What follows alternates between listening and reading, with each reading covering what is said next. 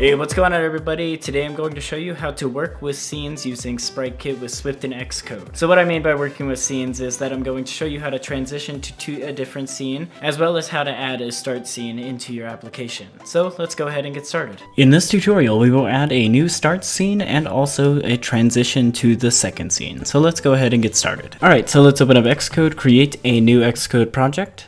This will be a game. Click next, and the product name I'm just going to call this test or whatever you want to call it. Language will be set to Swift. Game technology will be SpriteKit, and devices will be universal. Click next and create. Now let's make this a bit bigger and let's head right into our game view controller.swift. Now the game view controller, you can essentially think of this as being the manager for all your scenes. So and here in your main.storyboard, you can see that you have this one view controller. Now this view controller right here manages the scenes that are displayed on your application. So if you want to add something into your application, such as the start scene and whatnot, you want to create a new scene or game scene.sks. And now let's create our start scene. So let's go right up here, File, New, File, and this will be our start scene. Let's head right over to the resource, and this will be our SpriteKit scene like so. Click next, and we want to save this as our start scene. You can of course call this whatever you want. It's going to be the first screen that you want to pop up. So now let's actually create a file that manages the start scene that we just created. So go File, New, File. Go up here to iOS source, and we're going to take in Swift file like so. And then up here, we're going to save this as our start scene, like so. Now for some reason, it keeps building this file right out up here, so I'm going to click and drag that right in there and say finish. Now inside of the start scene, I'm just going to basically copy and paste whatever I have in my game scene.swift. So just go in here, copy and paste that right into start scene. Like so. Change the class name, and I'm just going to change the class name to start scene, like so. Now let's head right into our start scene.sks, go over here to the name, and I'm going to call this my start scene.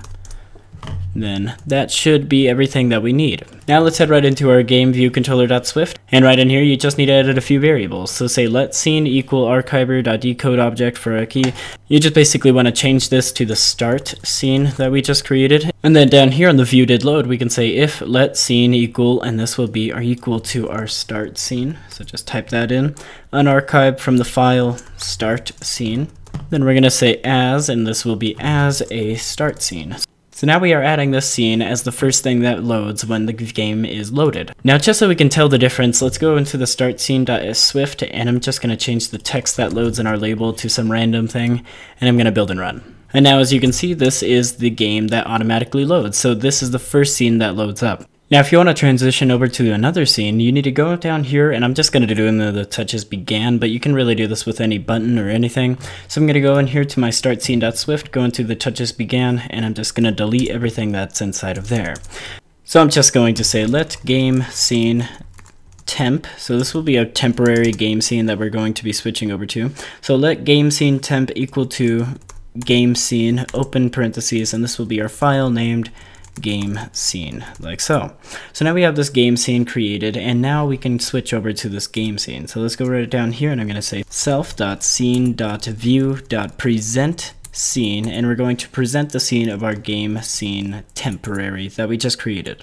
Then down here we're going to say sk transition dot doors closed with horizontal duration. You can really pick whatever you want, and I'm just going to make that 1 second. Now right now it's saying something that's not unwrapped, so there should actually be a question mark right after scene. Now let's go ahead and build and run this. And now let's go ahead and click, and now it's switched over to that other scene. So it's switched right over to the game scene.swift because of the way that we set it up. Thank you all so much for watching. If you enjoyed this tutorial, be sure to hit that like button down below. And if you want to see more tutorials like this from me in the future, be sure to subscribe. If you want to support the channel even further, you can head over to patreon.com/architap. It'll help out a ton. But anyway, I will see you in the next one.